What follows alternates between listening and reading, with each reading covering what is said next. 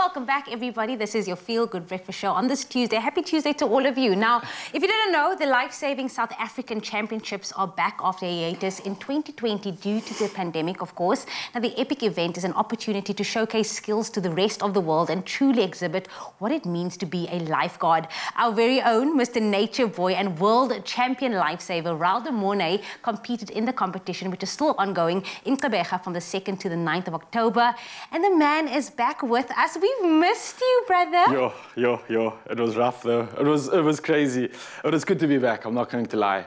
An incredible competition out in Kings Beach in Gqeberha as well.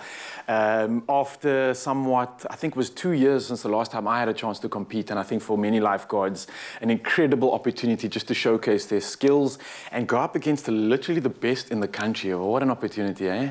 We are so proud of you. Let's start off there. Proud of what you've achieved just in this space. We'll speak about your achievements now, but also 2 years after competing, you had an injury. A lot of people don't know about that. How was it getting back into the swing of things again, competing with the best of the best in Gqeberha? Yeah, look, I've said it to a few people before, but the way I injured myself 2 years ago was at a Tri-Nations competition, and an American athlete actually landed on me, dislocated my shoulder, torn ACL, labrum tear, nerve damage. Shoulder was completely out of socket. A New Zealand physio had to pop it back in. I called it on my athletic career completely. I mean, it was at the age of 30, 31 at the time. That was me. Doctors were saying operations, otherwise, try to look at another sport.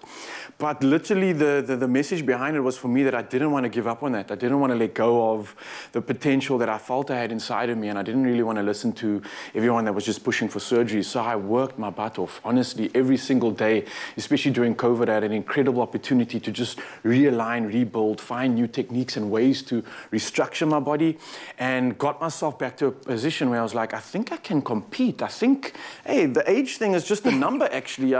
There's more to this. I mean, with the way we fuel ourselves these days and the opportunities we have in superfoods and advancements for so much in terms of fueling ourselves, it's such an incredible opportunity to put that to the test in an event like this. And just to be able to compete, to have my health in this day and age, absolutely grateful. But then to go and achieve something like that, you are still on a high. I can clearly see you still on a high. Yeah. You just flew back last night, and here you are serving Mzansi with the magic. Yeah. I actually got a first-hand experience into seeing how you just prep mentally for this. Because it's not just about the physical, it's not just about training every day and fueling your body with the correct foods, but it's also about putting your mind in that space. I remember when we were in Durban, while I was living my best life, you were literally sitting there watching people, different athletes, as they get into a mental space. Speak to us about how you got into that space to prepare you for world champs again. Look, it's a definite juggle, especially when you're not a full-time athlete in this country. And that's something I'll commemorate to any South African athlete that's not doing it full-time. It is so hard.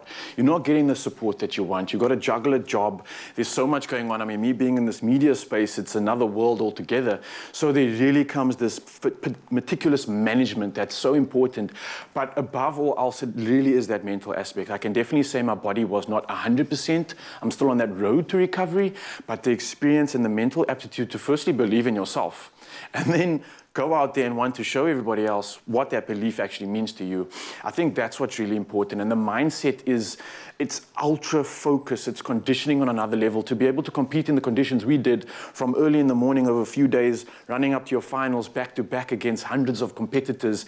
It's one of the most physically demanding things I can actually honestly think of. The multiple facets that it's testing in the body is so incredible.